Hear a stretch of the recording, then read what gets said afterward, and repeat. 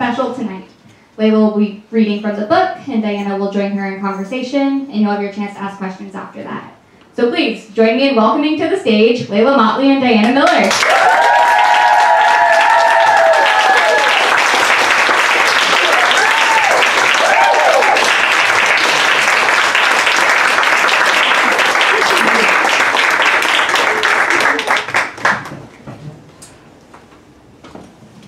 Thank you everyone for coming tonight.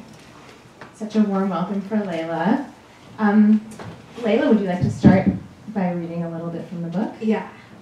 Hi. Hi. Thanks for being here. All right, I'll give you a little intro. This is from the beginning of the book, so it won't be too complicated, but the main character, Kiara, is 17, and like the introduction said, she finds herself involved with a network of police officers, and the investigation that follows is what the book is centered around. But this is with her best friend, Alight. And they've just come back from funeral day, which is a tradition where they go to funeral homes and they get clothes and food and then go to the park. So this is at the swings.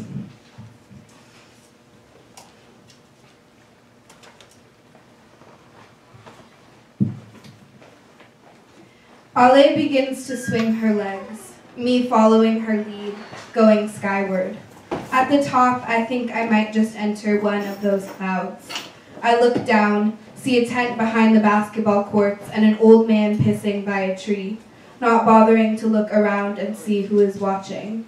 I aspire to be so reckless, so unassuming that I could take a piss in San Antonio Park at noon on a Thursday and not even look up.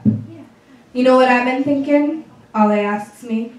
We're on opposite ends of the sky, swinging toward each other and missing. And for the first time all day, I'm not thinking about the paper taped to our door, about Marcus's sleeping face, about how wide Dee's mouth opens. What you been thinking? Don't nobody ever fix none of these damn roads. She says it, and I immediately begin to laugh, thinking she was about to tell me some philosophical wondering about the world. You don't even got a car, what you worried about? I yell back to her, across the wind and the space between our swings. Even as I say it, looking out at the streets that extend from the park like the legs of a spider, I see what she means. Chunks of roads sit beside holes they left behind, where wheels of broken down Volkswagens dip in, and for a second I don't know if they're going to pull back out until they do, the only remnant of distress left in the slight rattle of the bumper. All the holes in Oakland never seem to leave nobody stuck for long, an illusion of brokenness. Or maybe that's just for the cars. Don't you ever think about how none of the streets around here have been redone for decades? Ale, a skater to the core, spends more time dipping in and out of potholes than I ever have. Why it gotta matter? The roads ain't hurting nobody. Don't matter, I'm just saying it ain't like this nowhere else, you know? Why Broadway not this torn up? Or SF?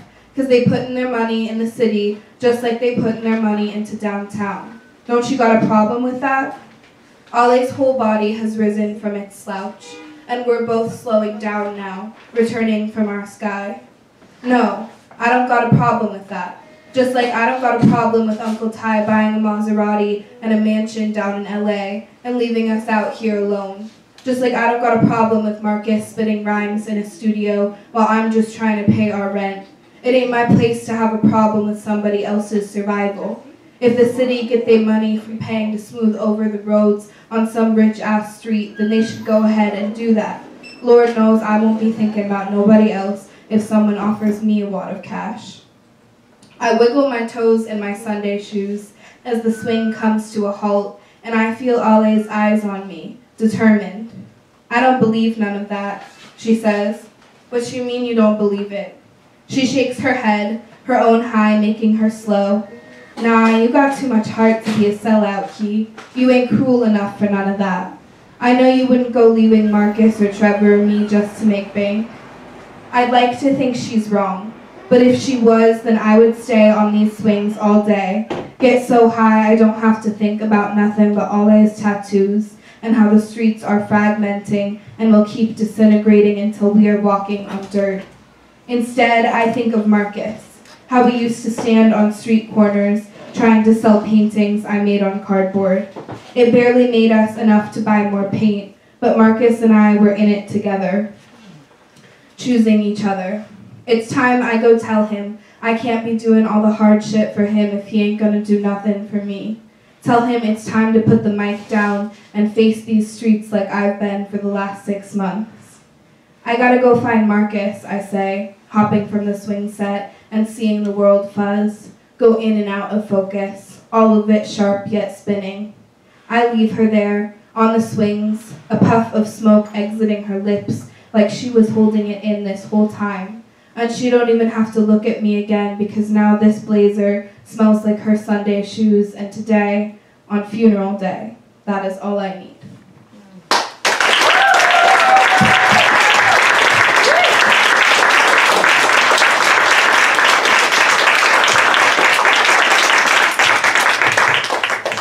Thank you, that was great.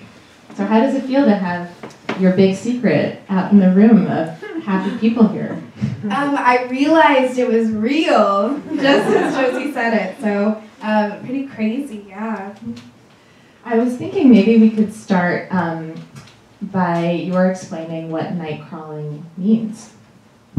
So nightcrawling isn't validated by a dictionary, but it's a colloquial term that has a lot of meanings, and I kind of wanted to have this title represent the duality of Kiara's life. So nightcrawling means, walking the streets at night in its most simple terms, but it also refers to sex work or dealing or all the things that we're forced to move underground into, the street lamps. And so I wanted it to be a title that moved and a title that was real to us and might not be validated by the world. And as Josie pointed out in her introduction, you are also a poet. And I think there's a lot of poetry in the book and in that title. How does your poetry help your novel writing and vice versa? I think I've been a poet for as long as I've been a fiction writer, so I think that for me they kind of bounce off of each other. I love language and I love cadence and rhythm, and I think that it's a core part of how I write my prose too, so yeah. And what made you decide that the story you wanted to tell in Nightcrawling should be a novel?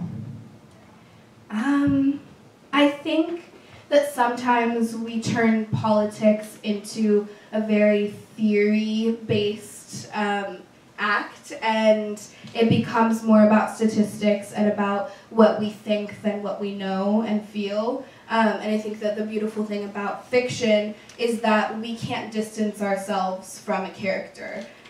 We can't put that space between us and someone that we've grown to love. And so I wanted this book to allow us to love people who we might not otherwise even think of. And maybe could you share with the audience a little bit of the stories behind the story, some of the inspirations that went into it? Yeah, so in 2016, a case broke in the Bay Area, where I'm from, about a young girl who was sexually abused by a network of Bay Area police officers. And this kind of case rarely makes it to the media. There are maybe 2 or 3 other times that it has ever made it to a courtroom or a newspaper. And so it was a big deal in the city. There were attempts to cover it up, and I was a young teenager at the time watching this, and really feeling the weight of the reflection of how that meant we, as young girls, were just not going to receive any type of protection, and we're also going to be continually silenced in our attempts to voice our fragility. And so I wanted to write a story that gave more nuance than I think we're often given around what it means to be a survivor, and to experience this type of just complete neglect by a system we're told is supposed to protect us.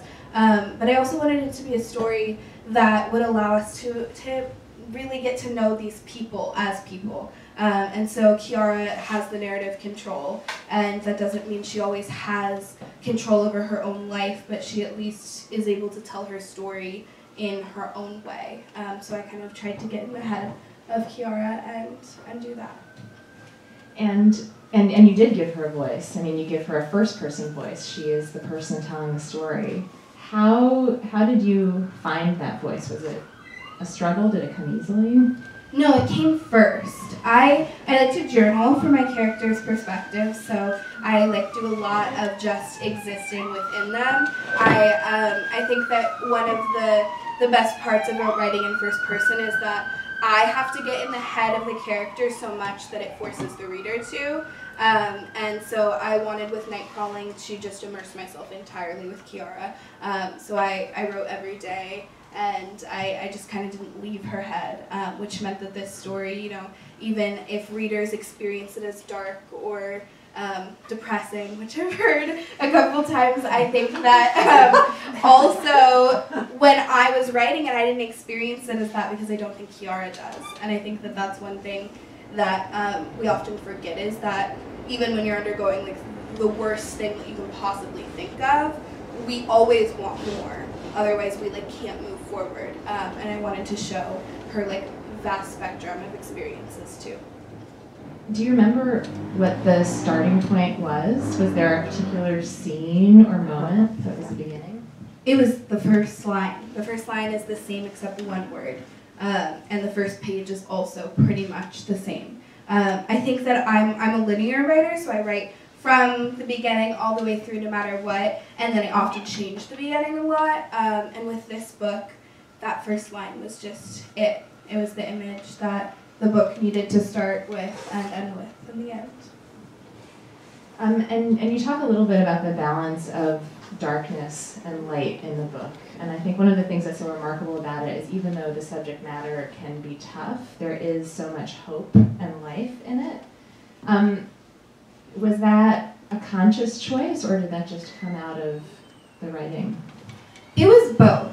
I think that, again, when you live inside someone's head, we experience more than one thing, even in a single moment. And I wanted the book to show that always first. And I think that especially when writing about Black characters and Black violence, it's important that we see a character as a whole person.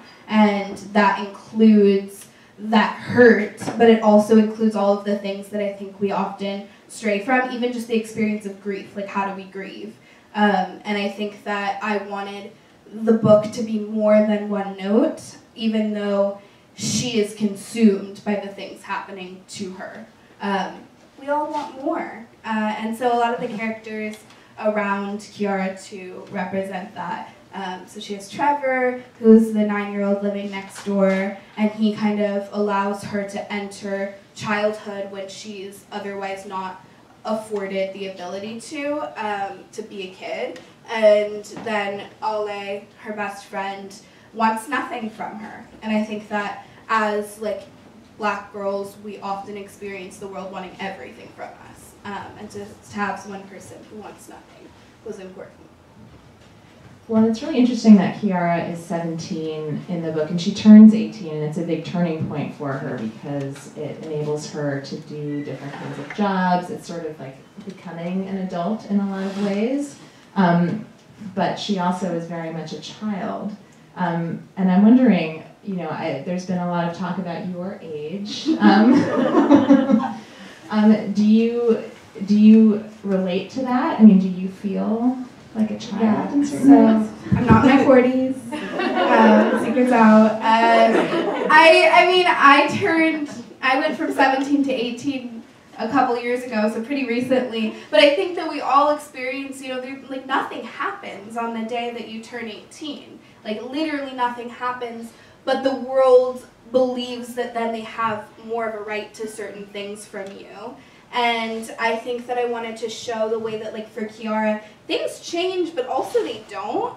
And in terms of, sexual abuse by these, grown men who believe that it's okay once she's 18. I think I wanted to show like the ways in which she is the exact same person before and after, and they saw her the same before and after too, but age is often used as a justification for violence on a woman's body and on a girl's body, and so I wanted to show that too. But I experienced no change on my 18th birthday. I signed my contract. I mean, that's like the big thing that happened. But like, it's just another day you can vote, and that's like kind of it for the most part. And I think that Kiara experiences that too. But also on her 18th birthday, the world decides to get something more from her. Yeah, and it's a wonderful moment in the book. Also, Trevor, the little boy, helps bake a cake for her, mostly made out of maple syrup. So she had some things happen on her 18th birthday. Totally, yes. And maybe you could tell us a little bit about Kiara's family. I mean, we've heard a little bit about Marcus, but she has an unusual family and sort of a broken family. Yeah, unusual and also I think kind of not in a lot of ways. So Marcus is her older brother. He's like 3 years older than her, and he has dreams of becoming a rapper, and he's not very good at it, but he thinks it's gonna be his thing, and he thinks it's gonna like get them into a different kind of situation. But in doing so, he like neglects his sister entirely, who is 17 and having to figure out like how to pay the rent and get them food.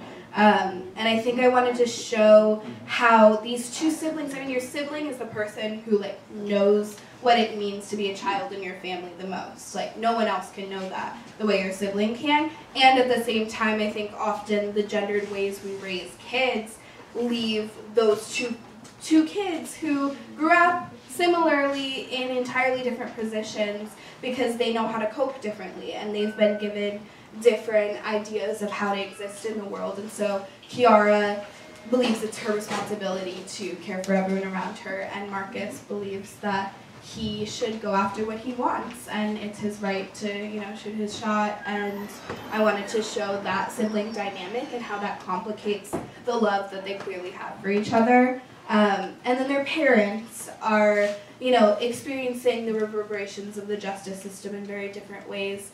And we see kind of a parallel with their parents of how her mom had to, kind of try to parent while she was grieving for her husband's death. And I think that grieving while you're also caring and trying to support people through like daily life is nearly impossible. And I wanted to show how she crumbles under that and how, if Kiara continues the way that she's going, she will crumble too, because there's no way to carry the weight of everyone you love.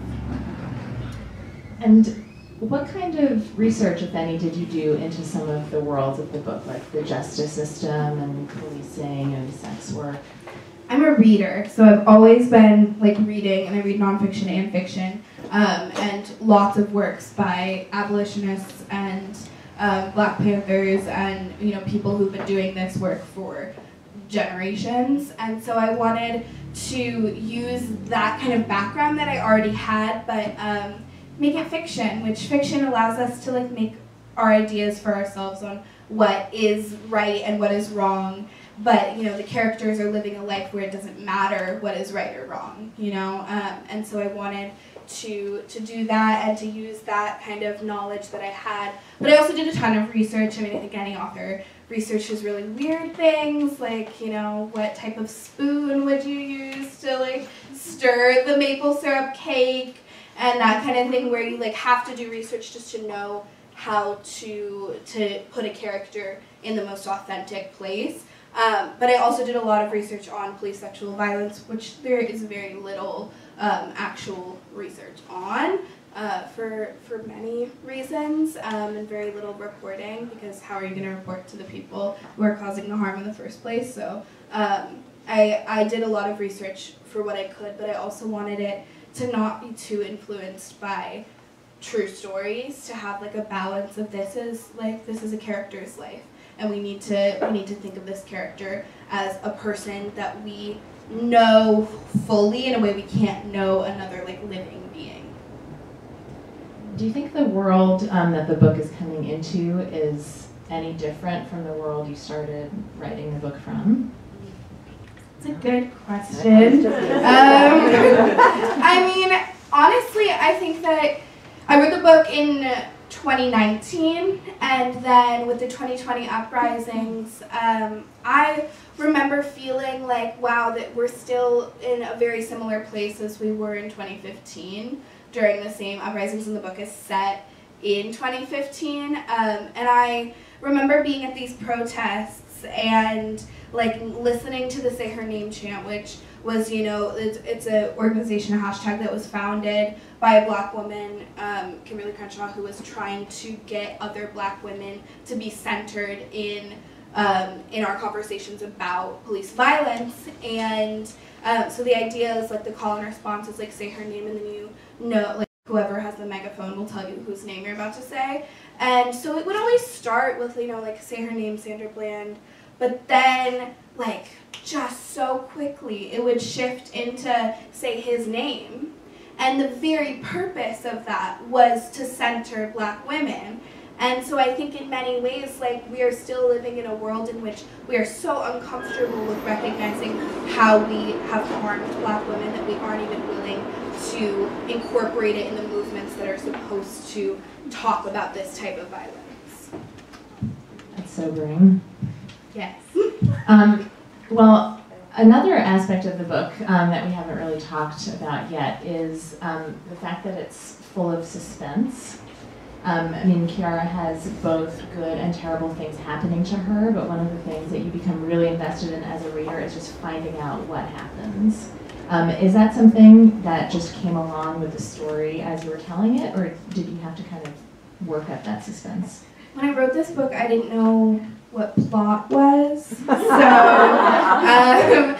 I wrote it, I had no idea what I was doing in terms of plot, and I just kind of, it was vibes. And so I let it just run its course, and it's a lot different. It had no like real bone structure to it, but I honestly think that that's kind of where I wanted to start. Like, we're in her head before we ever like paying attention to what happens around her, you know, because that's not what it's about. And so when I learned how to plot, I like reversed like the whole process and added it back in to create this kind of like domino effect.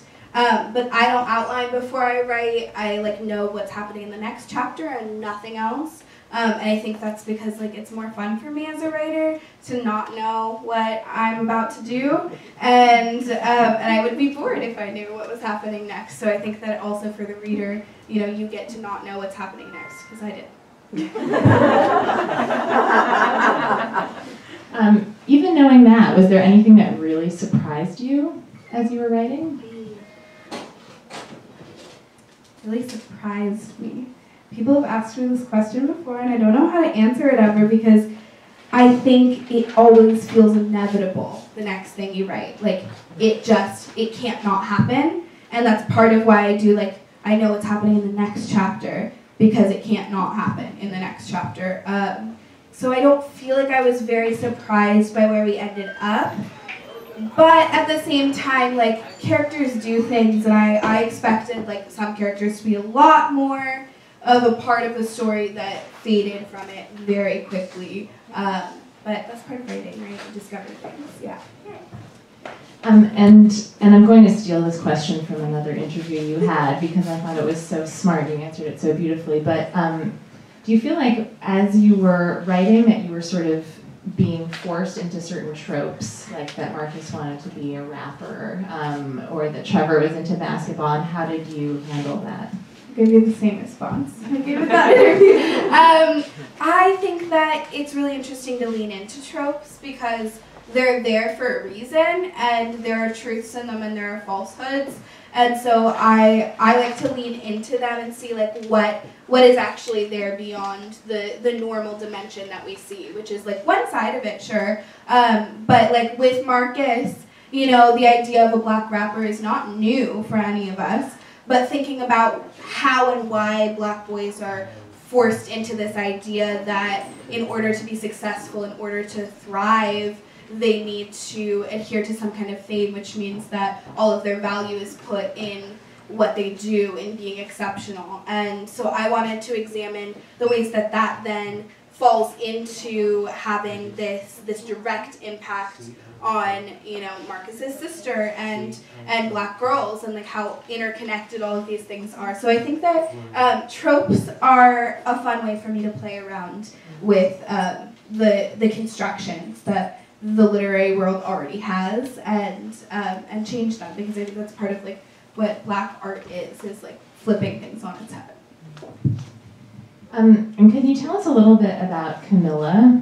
Because she's, I think, one of the most fascinating characters in the book, but she's sort of a side character. Camilla, she's a sex worker who is kind of like Kiara's introduction to sex work. And it was really interesting for me to play with that character again, like leading into the trope questions, because I knew that it was important that I show many of the different sides of sex work, and the different truths about how a person ends up in sex work and a way someone might feel about it. And so Camila kind of presents herself as someone who is experiencing some kind of like confidence and pride in the work that she does, and empowerment in it.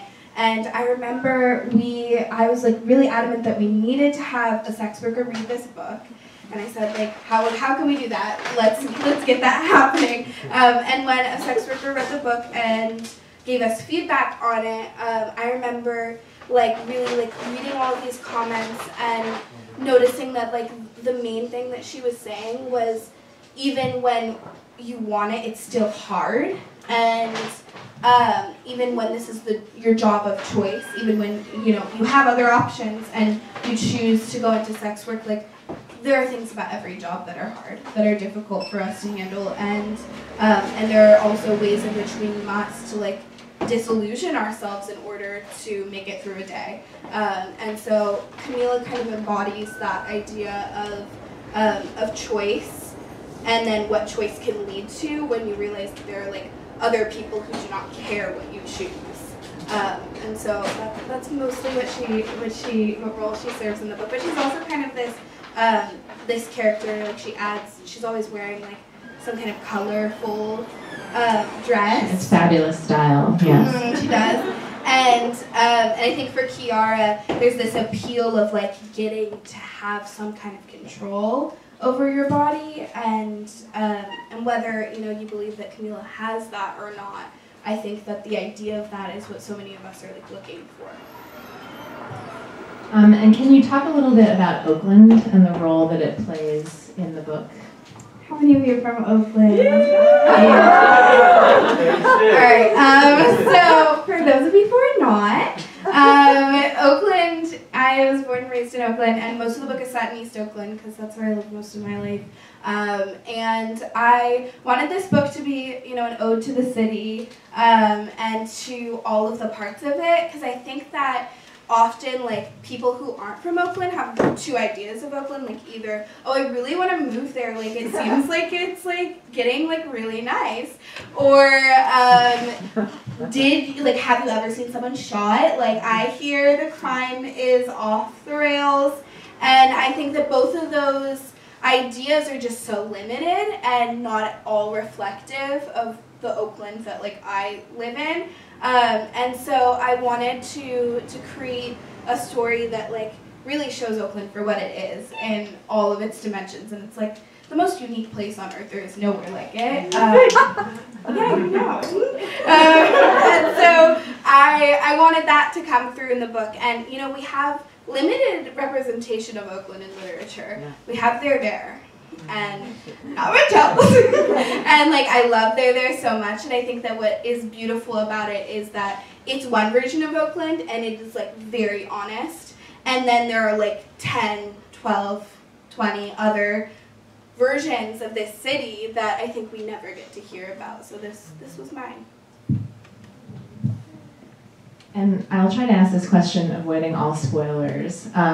But do you, as the writer, and you don't have to tell us what it is, but do you have a vision for what happens to Kiara? Like, do you imagine her future off the page? No, I think, Molly, you ended up asking, like, what happens to her? And I think that I don't want to know.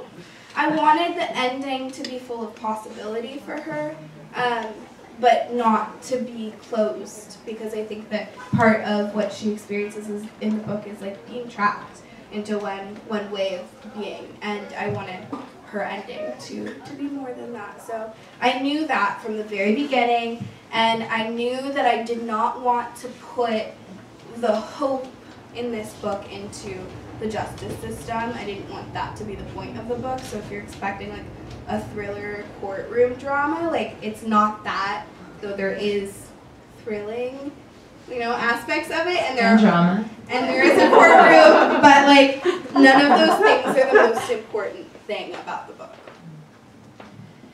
And it's also, I mean, in a lot of ways, there are all these love stories happening, which is not what you would expect from a book that has sexual violence in it. But Kiara finds love in all sorts of places. Can you tell us a little bit about that? Yeah, I don't know. I love a romance. I'm a romantic, so I like to have some aspect of like love in there, but at the same time, like it is just not the focus of Kiara's life, and so I wanted it to kind of be, a side plot, a side character, like their love story. I'm not gonna tell you who it is like just not the center of her world, and I think that often when like you have a romance, like it is just right there in the middle. That is what you're like clinging on to, and like I love a romance too, but I wanted us to want more for her than love from one person. So I think that there are different love stories throughout the book. Also, like Kiara's parents have one. I wanted it to be threaded throughout there too. Well, and also the love stories, but also the family dynamics, like what you were describing with Marcus. People who love each other owe each other a lot, right? And there's a sense of obligation, but for Kiara, sometimes that obligation becomes too much for her to carry. So love is also sort of a burden for her. Yeah, would you say? It is. I mean, care is the part that I think that is hard for her. She loves them whether she wants to or not, but having people expecting you to care for them in ways that they would never even consider caring for you, I think that is like the core conflict of being a Black woman in the world. And you talked a little bit about color as a signal for Camilla, but Kiara is also a painter in the book. Can you tell us how that works? Yeah, I have friends who tag. Okay. And I think that if you ever go to Oakland, you can't walk down the street without seeing at least one mural or work of graffiti. And I wanted that to like have a role, but also color just like plays a role throughout the whole book. And I wanted Kiara to want something. And I think that often like art is something that all of us can understand wanting something from. And so I had her be an artist. But also like she has her art turned into profit by her own brother, and I think that like it's a very small part of the book, but even just like knowing that the one thing that she like loves and wants, he turns into a way for them to like survive, and for him to have something that he wants. I think it's just always a conflict throughout the book, is like how do we reckon with having someone want something from us that doesn't ever think about what we might want for ourselves. So I think that I definitely wanted art to play different roles in it. Right, it's one more way she gets exploited, even though much smaller than the biggest way. Well, this is going to be my last question because I want the audience to have time to ask questions. What would you want a reader to take away from the book, knowing that readers will have all of their own individual reactions? I like to think of books as like either a mirror or window for us. So like whether you can see something you've experienced in this book or it is like so far from anything that you've ever thought of, you know, we all use books as a way to enter something. And whether it's reflecting us back or it's expanding our idea of our country and our world, I want people to come away with you know, more care and attention to how we are all complicit in the harm of Black girls and Black women. And I think that we could all spend a little more time thinking about that. Well, the book does that and more. It's hard to see with everyone's masks on, but I hope there are some people dying to ask questions. Josie, should I call in people, or where did Josie, bookseller Josie, go? We can do it however we want. Okay, well, does anyone have a burning question or a casual question? I can keep asking. I can ask. Oh, I see a question in the audience there.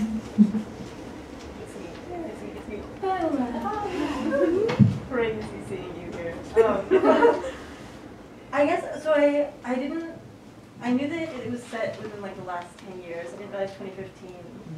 And I'm wondering, like, when writing about Oakland, because I feel like I was trying to think like, oh, maybe she was going around and like sitting and like looking at places and kind of like writing scenes from that, but because the city has changed so much in the past year since COVID, like 2015, I'm trying to think of like what downtown looked like, and it's like so different. So I guess my question is like, when you're writing the city, are you writing from like how you remember, like visually, like how it looked growing up, or middle school, or like? There are parts that are different. So the book like has a few flashbacks, and I tried to be really conscious of what era the city was in each flashback. And so even with like Kiara's parents, I spent a lot of time talking to my dad about the like geography of the city decades ago and trying to place it in context. But I mean, I wrote the book in 2019. So we were, 7-8 years into mass displacement, and I tried to pull from different things that used to be there and aren't, but the book is set in 2015. So through those 4 years, there were a lot of shifts, but also that was like our first 5 years of experiencing like what it meant to live in the city, and have it look so different, have every shop like we went to as kids closed down. So I tried to pay a lot of attention to that and to setting it like really in the present moment in 2015, but also it was 2019, and how old was I in 2015? I was like 13, so there was only so much I could do. So I used my resources. I talked to, people I love and who were older than me and had more of a recollection of Oakland in 2015, but I also just tried to remember and take the things that have lasted too, because I think one thing about East Oakland is like, it's one of the most preserved parts of the city. So having the book exist there kind of meant that it was more alive than most other parts. What was your emotional journey like from beginning to, I guess, seeing the first hard copy of the book? My emotional journey from the beginning. Well, when I started writing it, I didn't think anyone would ever read it. I am very private about my fiction, so I didn't show it to anyone until I was like getting agented. And so I think that for me, I wanted to believe in it first, and I found myself like through revisions going like, this is a story that just doesn't exist in the world right now, and like if that's not a reason to try to push it into the world, like I don't know what is. And so I've kind of leaned on that even when I get like freaked out about the whole thing. I mean, Oprah.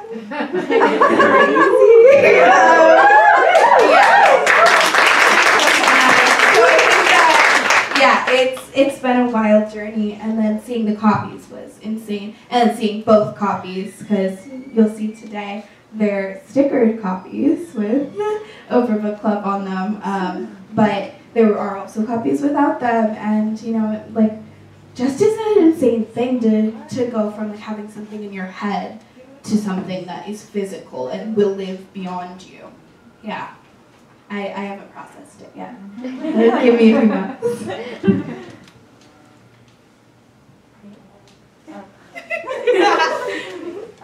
I think that you did a really good job balancing, like, the fact that Kiara is a child and is like going through rapid growth and a lot of like tumultuousness and is unsure of a lot, with also that she is like a very reliable narrator with a lot of emotional clarity,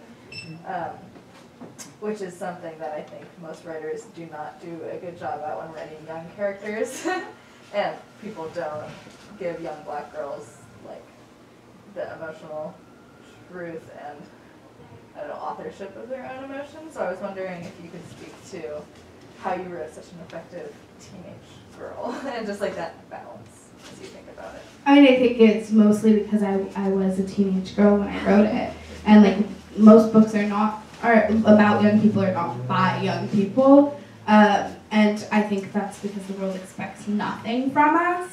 And I know so many amazing writers who, are writing about that when they're in it. And I think it's one thing that we do when we exit adolescence is we start judging our teenage self. And, there are things to judge, sure. But, like, I also think that we give very little credit to what it means to have your emotions and experience heightened like that and have, like, no one validating that.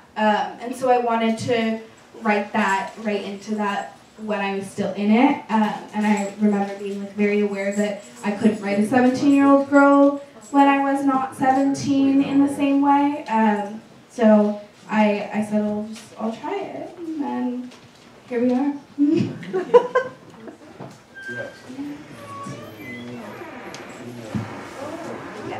Just branching off of Bella's question, like, I'm probably like maybe like a year older than you. So like my view of the city is similar in the sense that like I refer back, but I'm like 12, I'm like 13 or something like that. And I'm thinking about that being a really solitary process of that remembering. And like, at what point do you feel like you had to rely on like a community memory to like kind of connect and construct like a vision of Oakland that you just, could only get so much? And like, did you find yourself like tapping other people? Yeah, I did. But also, my dad doesn't drive, like terrified of driving, and always has been. And so I spent most of my childhood like walking, taking the bus, taking BART, like even when I was, 2 years old. So I think that experience of like seeing the city from like, you're in it, like just in it, like buildings are taller, everything, but everything still, is bigger than we ever experienced from like a car window. So I think that I definitely had that to reflect back on, is like I experienced the city in a very active way from a young age, so I remembered what it looked like to walk like on the street, like maybe a foot shorter when I was 10, and so I think that definitely contributed to my ability to like pull back even when I was really young. But yeah, I did a lot of talking to people who were older than me and just like saying, was that even around? I don't know. And that definitely informed the work. I was just wondering if you could talk about the journaling a little bit more. Were you journaling, like, as Kiara, like, was she thinking back on an event that you already wrote about, or just like what she's thinking that day, and did that writing appear in the book? Yeah, like what she ate for breakfast, that kind of thing. I think that you have to get inside someone's head to write from the first person in an effective way, and if I'm journaling as Kiara, then I need to journal about things Kiara would journal about. And so I just like would follow her through a day, and none of that is in the book. They're just like pages of my journals that just say Kiara at the top. And I think it definitely contributed to me being able to do that, and I still do that for my characters now, if I need to get like deeper inside them. Thanks for your question. Hi, Mila. Hi. I love love your book. I'm such a big fan. And one of my favorite things about the book are the parts of Kiara's life that feel so normal and joyous, like the passage you read earlier tonight. How did you go about constructing normalcy for Kiara and balancing that with the very extreme circumstances that she's in? I think there were many more like normal moments for her in the earliest draft. When I didn't know how to plot, I would just, go with her day. And I think that definitely helped when I tried to add back plot, because I knew everything about like how she spent her day. And that meant that like the moments that we get where she is just engaging in life without, the heightened alarm of being so aware of the people around her, those moments are, kind of like a capsule of all of the moments that I wrote and took out. So I think that definitely is part of how I did it, but I love those parts too, and I think Trevor is a huge part of that. Is like every scene with him was just like a breath for me, and I needed it because I wrote this like every single day, and I didn't get out of her head, and sometimes it was like rough to be in her head. And so having Trevor was like, oh, he's so cute. Look at him walking. And I think that I've definitely heard from readers too that like he's just so sweet, and he like gives us something to just like cling on to when it feels like we've got nothing else. Anyone else? Hi. Just to go off of that for Trevor's character, and he's so lovable and so sweet, and their relationship is so heartwarming. And could you speak to how you developed his character, or where all of that kind of came from in you? Mm-hmm. I worked in preschools while I wrote this book, so I was surrounded by all these little kids, and anyone who knows me knows I love kids.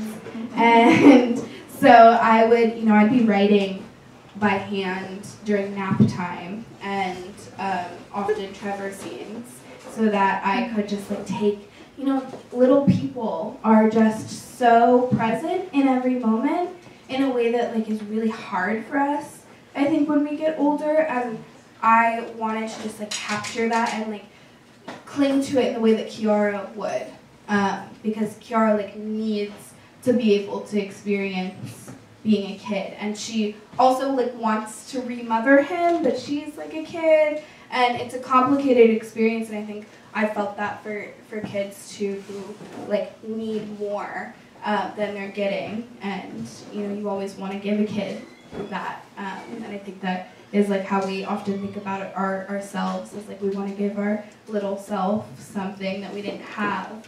And projecting that onto Trevor, I think, is one thing that Kiara does. So I just love kids so much. They're just the best. Diana has kids. They're really sweet. They like to read. Sadly, they couldn't be here tonight, disrupting the whole event.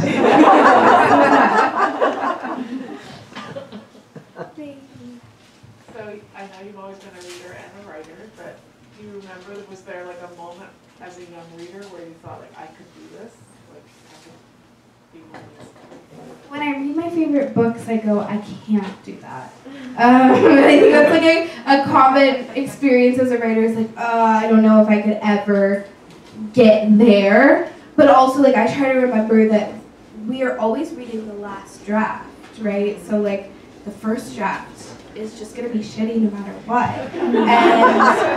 And if we compare our first draft to a last draft, like, it's never going to add up. And so I think that as a reader, I've had books that, like, I aspire to write something that would make me feel the way those books have, but it just, like, feels always daunting to write that. And I try not to read any book that I know I will love while I'm drafting, because I think that it's dangerous territory, and I've done it before, and I end up like reading it back and going, oh wow, that's like the exact same book. And I think like I just don't want to be a writer that I'm not. And I think that with this book in particular, like, I just didn't want to mimic anything, especially because there aren't stories like this. And so to have it exist in like a similar fashion as like another story wouldn't make sense. So I tried to just like write the way I naturally do. But I have so many books I love. I just don't, like, I read them and I go, oh, I couldn't. Diana, how was it editing this book? The tables have turned. It was a real pleasure. I have to say, for those of you who don't know, the manuscript arrived on publishers' and editors' desks maybe a month or two into COVID. Not even, it was like early April. Yeah, right? It was just a few weeks in. And it was, a dark time for a lot of people, especially when there are little kids running around, so trying to work and be a parent. And your book was such a breath of fresh air. And it made me excited about reading again in a way that was really energizing. And so to be able to discuss it with you and ask you questions and read the different drafts was really a privilege. So thank you. Should we end on that note, or are there any other questions? Great. Okay, thank you.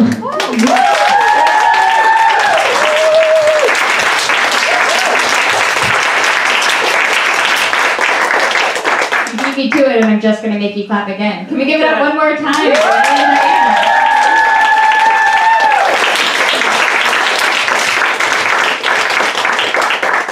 We'll end here because I want to make sure you all have as much time as possible to chat and socialize and just share the excitement here with Leila tonight. We have books for sale at the register. You'll see the nice little Oprah Book Club seal on them. And just a reminder, this is a big secret until tomorrow. But thank you all so much for joining us here tonight, and I hope you have a great evening. Catch me on CBS this morning. 8:30.